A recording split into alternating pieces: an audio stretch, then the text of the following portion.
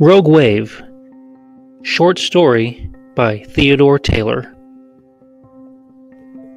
A killer wave, known to mariners as a rogue wave, was approaching a desolate area of Baja California below Ensenada. It had been born off the east coast of Australia during a violent storm. It had traveled almost 7,000 miles at a speed of 20.83 miles an hour. Driven by an unusual pattern of easterly winds, it was a little over 800 feet in length and measured about 48 feet from the bottom of its trough to its crest. On its passage across the Pacific, it had already killed 13 people, mostly fishermen in small boats, but also an entire French family of 5 aboard a 48-foot schooner.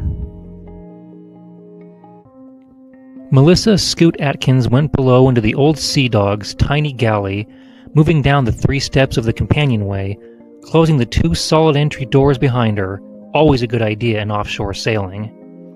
The 3 horizontal hatchboards that were on top of the doors were also firmly in place, securing the 30-foot bob type against sudden invasion of seawater.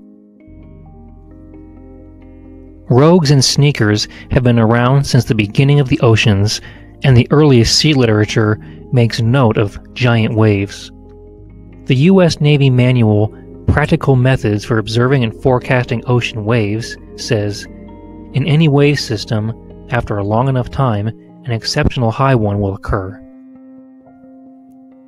These monstrous, outsized waves are improbable, but still possible, and the exact time of occurrence can never be predicted.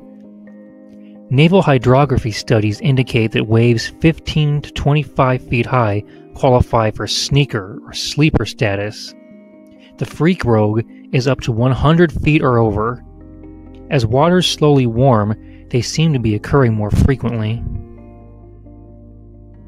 In 1995, the Queen Elizabeth II, the great British passenger liner, encountered a 95-foot rogue south of Newfoundland. More than 900 feet long, the QE2 rode over it, but her captain said it looked like they were sailing into the white cliffs of Dover. Sullivan Atkins, Scoot's oldest brother, was steering the cutter-rigged boat on a northerly course about 15 miles off desolate Cabo Colnet, south of Ensenada.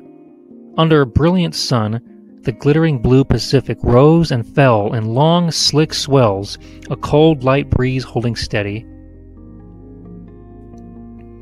Below deck, Scoot was listening to Big Sandy and his Fly-Right boys doing Swingin' West, and singing along with them while slicing leftover steak from last night's meal.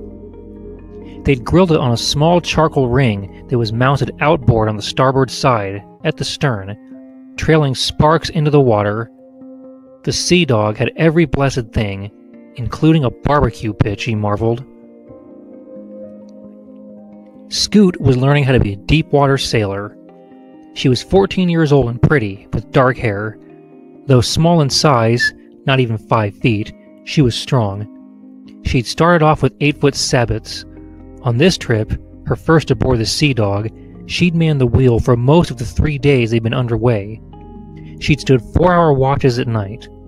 Sully was a good teacher. It was one of those perfect days to be out, Sully thought.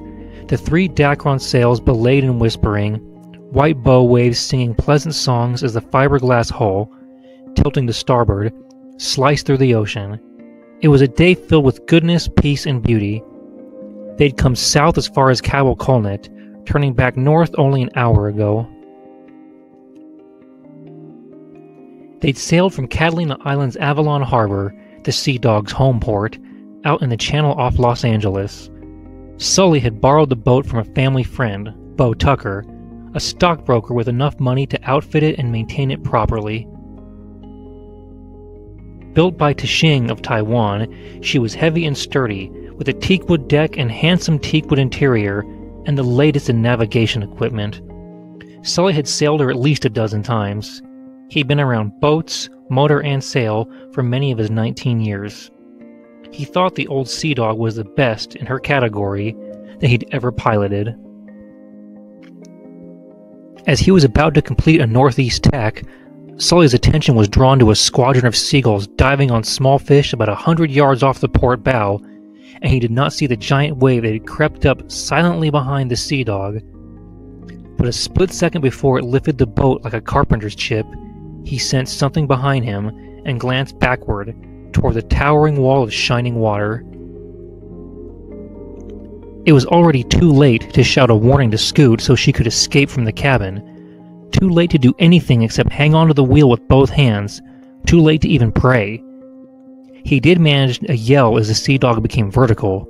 She rose up the surface of the wall stern first and then pitch-poled violently, end over end, the bow submerging and the boat going upside down, taking Sully and Scoot with it, the 40-foot mast, sails intact, now pointing toward the bottom. Scoot was hurled upwards, legs and arms flying, her head striking the after galley bulkhead and then the companionway steps and the interior deck, which was now the ceiling. She instantly blacked out. Everything loose in the cabin was scattered around what had been the overhead. Water was pouring in and was soon lapping at Scoot's chin. It was coming from a 4-inch porthole that had not been dogged securely and a few other smaller points of entry. Sully's feet were caught under forestay sailcloth, plastered around his face, but then he managed to shove clear and swim upward, breaking water. He looked at the mound of upside-down hull, bottom to the sky, unable to believe that the fine, sturdy Sea Dog had been flipped like a cork, perhaps trapping Scoot inside. Treading water, trying to collect his thoughts, he yelled, "Scoot!" but there was no answer.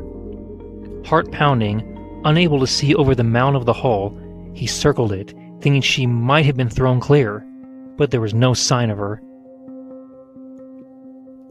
He swam back to the point of cabin entry, took several deep breaths, and dove. He felt along the hatchboards, and then opened his eyes briefly to see that the doors were still closed. She was still inside. Maneuvering his body, he pulled on the handles. The doors were jammed, and he returned to the surface for air.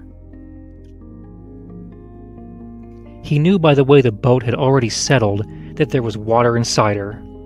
Under usual circumstances, the hull being upright, there would be 4 feet 9 inches of hull below the waterline. There would be about the same to the cabin overhead, enabling a 6-foot person to walk about down there. Panting, blowing, Sully figured there was at least a 3-foot air pocket holding the Sea Dog on the surface. And if Scoot hadn't been knocked unconscious and drowned, she could live for quite a while in the dark chamber. How long? He didn't know.